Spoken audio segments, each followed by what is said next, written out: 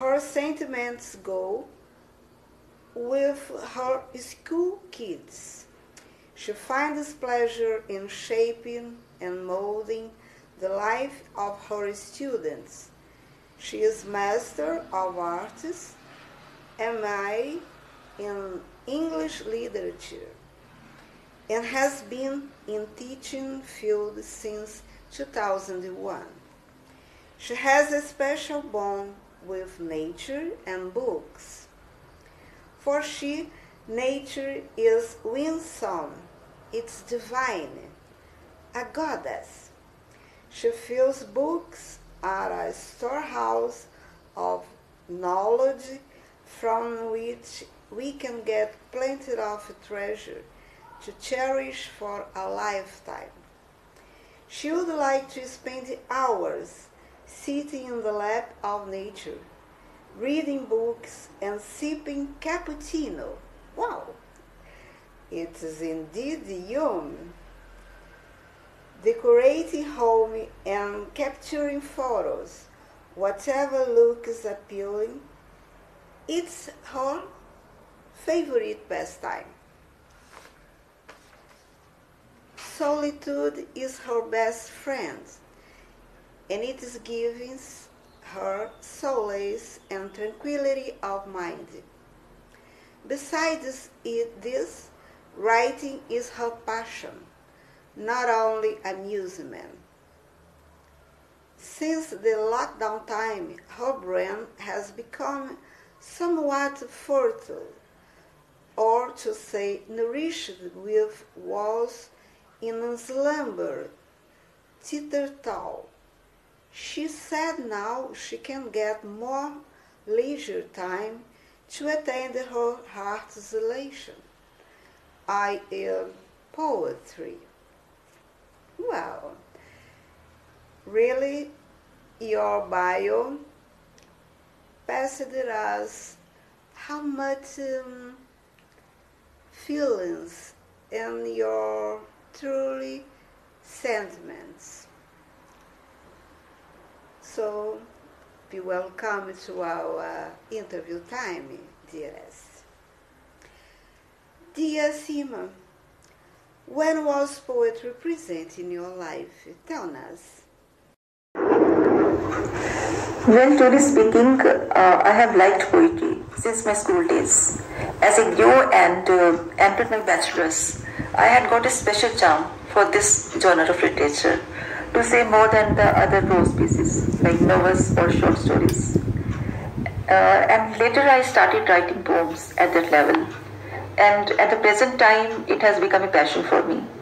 Thus, I would say, yes, poetry has appealed to me since my childhood days. In your opinion, is poetry the most beauteous way to expand literature over the world?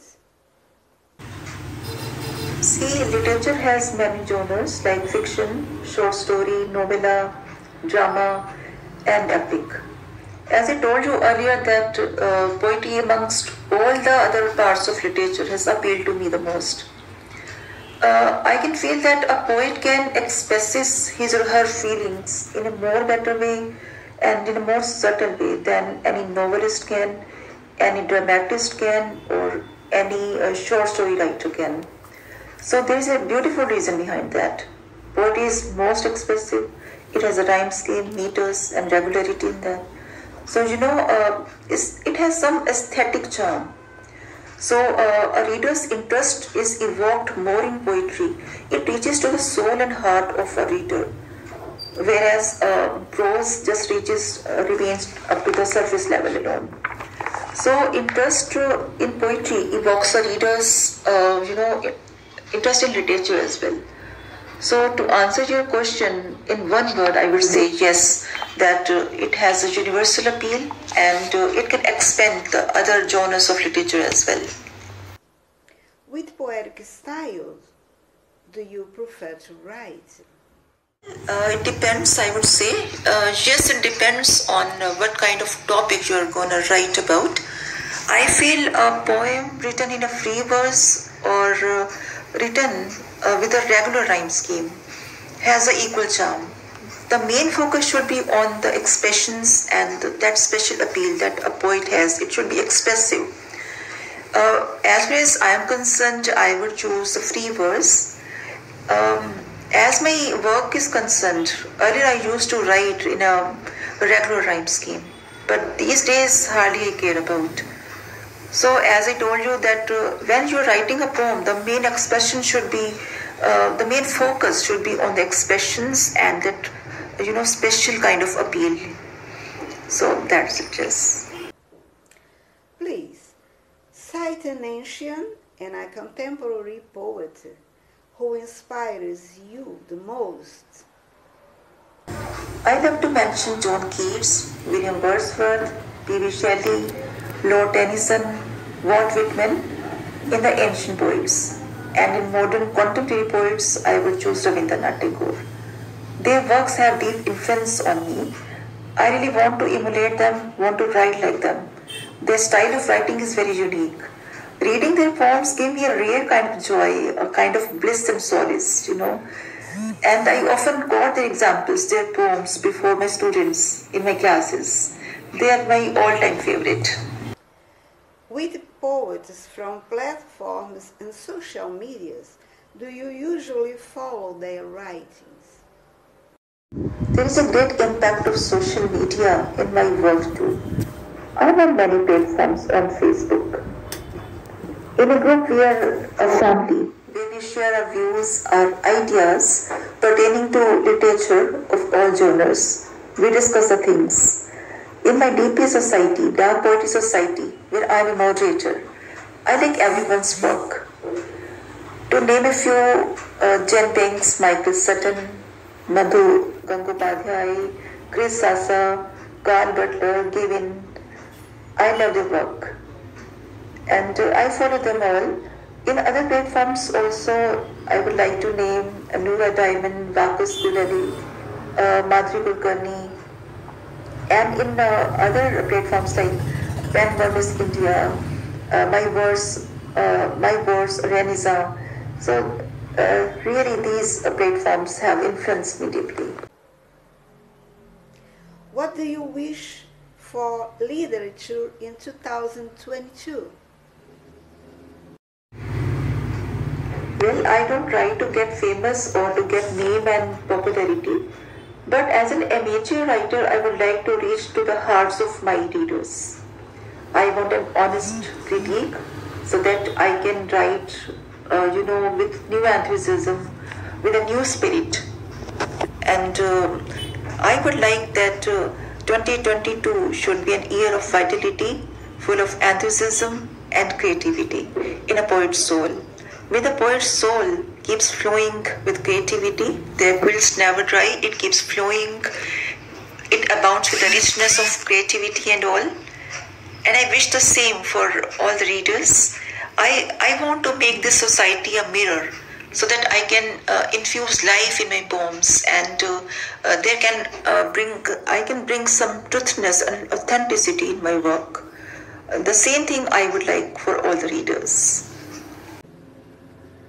Where do you looking for inspiration to write?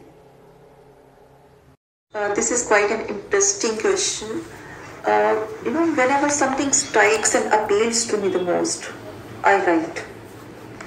Sometimes what happens, some words are so appealing to me. So they have a special, very graceful words. So I expand them in the shape of a poem. I write about that. That becomes an inspirational source.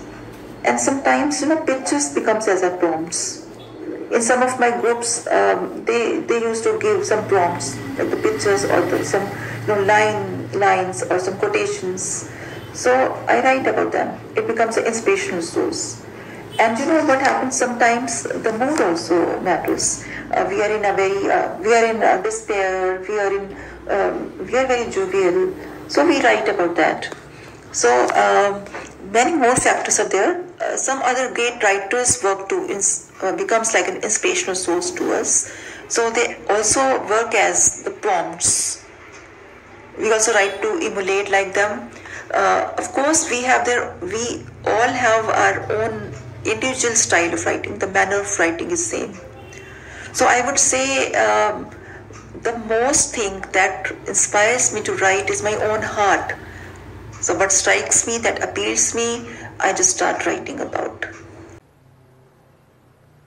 Dearest, finalizing our interview moment, if you don't mind, could you recite a poem of yours for all of us now? Why not? The poem which I'm going to recite is from my own book, Poetic Reveries. The title is An Ode to Poesy. So here I go. My muse, thou art humbly called to sprinkle thy grace.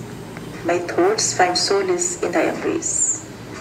Come over, let me deck you with my words and phrases. I wish to put life in my musings and leave a trace. Thou art my inspiration, I seek your pleasant stay. I beseech you to be here to enthuse my spirits right away. Anxious is my soul, heart is calling thou aloud. Do come and drizzle upon me some wisdom with gentle sound. Here I sit with a welcome note, having the word garland I have weaved to put on you around. The windows of my heart and mind remain open wide. Please show my writings the doorway to people's smiles. I'm in love with the new words and phrases. To combat my humble call, to rekindle my thoughts and infuse a sweet taste in my poems and notes. Thank you. I wish to fill in them the hues of the new grace, O thou, gush of fire with thy generous praise.